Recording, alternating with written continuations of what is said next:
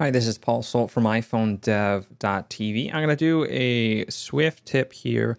This is if you're using a UI text field and you want to do something to validate input. So I've got this code here, and what I want to do is I want to type in the correct password, and then I want to enable a button, and then I want to do something. So I'll change the background color if that's the case. So let's go ahead and learn how to do this. What we're going to do is we'll type the secret, and we should be able to enable the button and then tap the button and do something with it. So let's jump over to code and let's learn how to set this up so that we can enable a button based on the input. So as you can see, I can't enter the room again if I enter invalid data. So let's go ahead and learn how to do that. All right, so I'm going to start with a new project. And I've got the interface already laid out. I put on the auto layout. So if we just stop and run this, we'll see pretty much the same thing.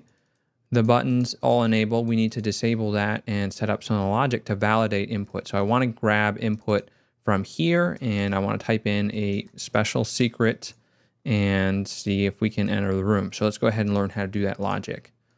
All right, so the first thing that we're going to do is set up some connections. I'm going to go into the assistant editor. So we'll jump right over here and we'll connect our text view, and we're in the manual mode. Let's switch back to automatic. We're going to connect our text field and the button.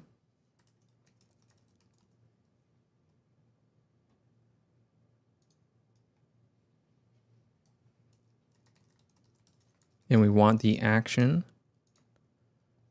All right.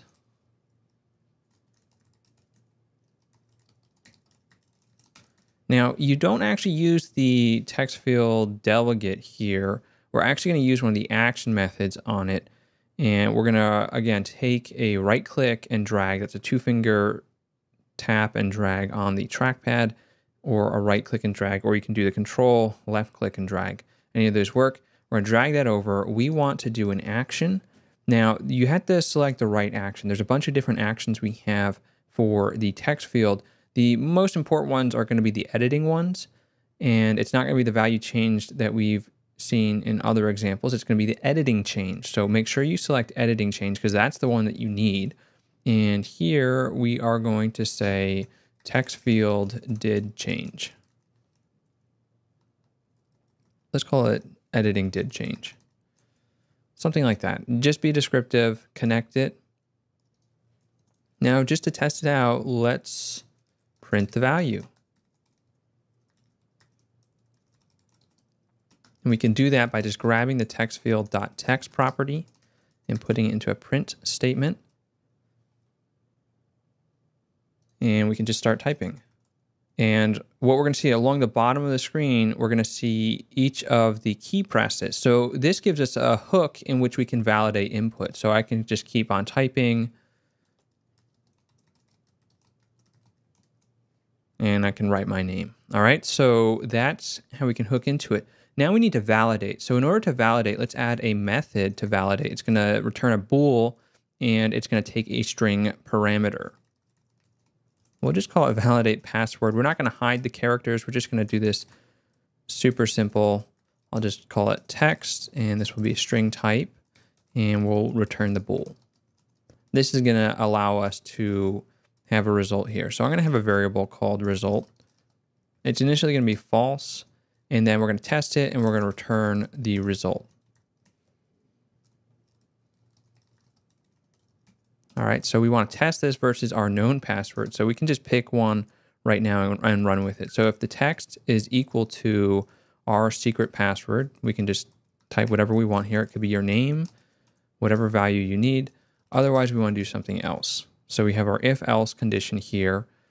And actually, we don't need an else condition. Since I've set this to false up above, we'll have an else condition elsewhere when we actually use this method. So if the text is equal to secret, our result is going to be true. And we're going to just set this to true, and we'll return our result at the end. All right, so that's how we can validate. This is a basic validate. You can add a lot more logic. You can validate different fields. You can have different text fields that you connect and run different methods to make sure that you have good input. Now what we need to do is in our textField.editingDidChange, we want to call our validatePassword all the time, and we want to pass in our text field textField.text. So we'll just throw that in there. That's going to give us the text that we can validate on. Now this returns a bool, so we want to do some logic based on if we actually have a valid password. What we're doing here is we're separating the code so that it's a little bit more reusable and easier to read. So if we validate the password, if that's going to be true, this is the correct password. Otherwise, it's going to be false. So if it's the correct password, what we want to do is we want to enable the button. So we'll just say, and we did not add the button. So let's go ahead and add the button. So we're going to drag this over to the top, and this is our button. So there's our outlet for our button, and I'll move this one up top as well for our text field, just so they're next to each other. All right, so now what we want to do is we want to say, okay, the button.enabled is equal to true, and then we can disable it if it's a bad password. So this way, anytime they're typing something, you can always be checking the value, and you can use that value to do something in your UI. And when the button is pressed, why don't we just change the color so it's very obvious? So we can just say view.background color is equal to UI color, and we'll go with a green color. All right, and so that's pretty much it. Let's go ahead and test this. If you have any errors, pause the video, try and fix them, and we're going to type in a value. Now, you'll see that it invalidated, which is good while we're typing. So my name doesn't work. We type secret. Whoops, that doesn't work. If I do a lowercase, it's going to be case sensitive. So we are going to type that, and now it enables. Now, in order to get the behavior you want, so it's disabled on start, in the view did load, you need to disable the button. So all we do, and now we can run it again, and we will see that the button is disabled. I can't tap it.